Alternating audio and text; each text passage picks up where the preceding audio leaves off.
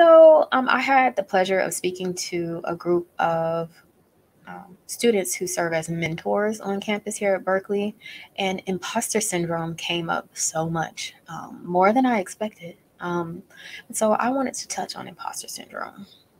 For those of you that have not heard of this is the feeling of not being qualified for whatever it is that you've been hired to do. So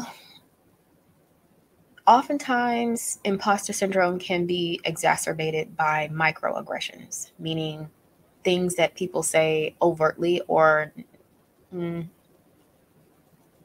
inadvertently that may reflect their opinion of your performance. They may think that you don't deserve to be there or that you haven't met certain qualifications for your job.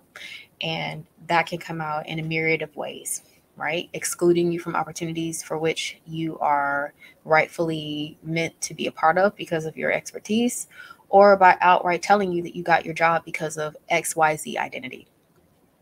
This can actually exacerbate imposter syndrome, but I'm about to debunk that at this moment. First of all, to combat imposter syndrome, I recommend that people establish a strong internal locus of control, a strong internal set of benchmarks for success. Okay? It's important for you to identify what's important to you and what you think is the optimal level of success for your career. Because if you haven't established that, anything anyone says surrounding what you do is going to hurt your feelings. So, if you've established what you think your metrics for success are at your career stage, you can easily tune out negative, unconstructive feedback. Now, I'm going to break down what's negative and what's unconstructive in just a second, but let me get through these internalized benchmarks, okay? When you hear something that's microaggressive about you, your career, your qualifications, I'd like for you to do one thing, and that's ask yourself a series of questions, okay? The first question is what they're saying true? Is it true? Do you believe what they're saying about you? If the answer is no, then likely what that person is saying to you is a microaggression. Likely what that person is saying to you is a projection of their own insecurities. In order for you to answer that question, you'll have to know deep down what your strengths and weaknesses are. Okay? All right. The next question that you may want to ask yourself is, does the person who's evaluating you, judging you, do you know them? And do they know you?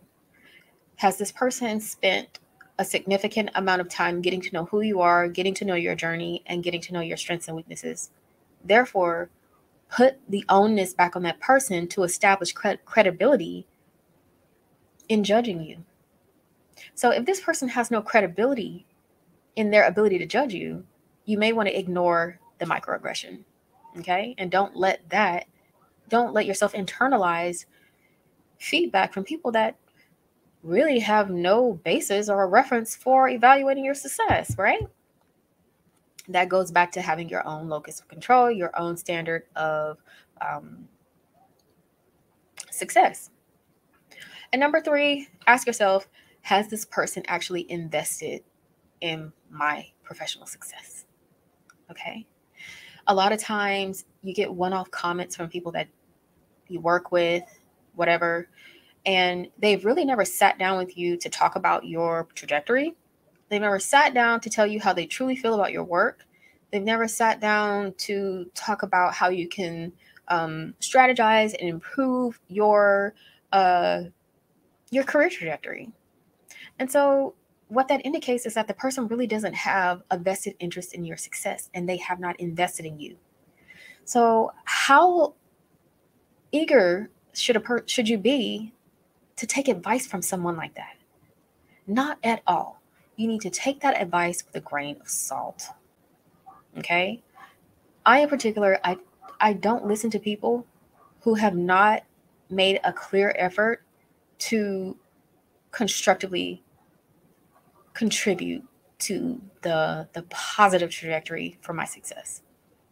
Okay? If you know that in your mind, these are the metrics that you want to meet in order to be the best academic, the best research PI, the best industry professional that you want to be, then it truly doesn't matter what other people think. It only matters what people who evaluate you for a living think and people that have invested in your success.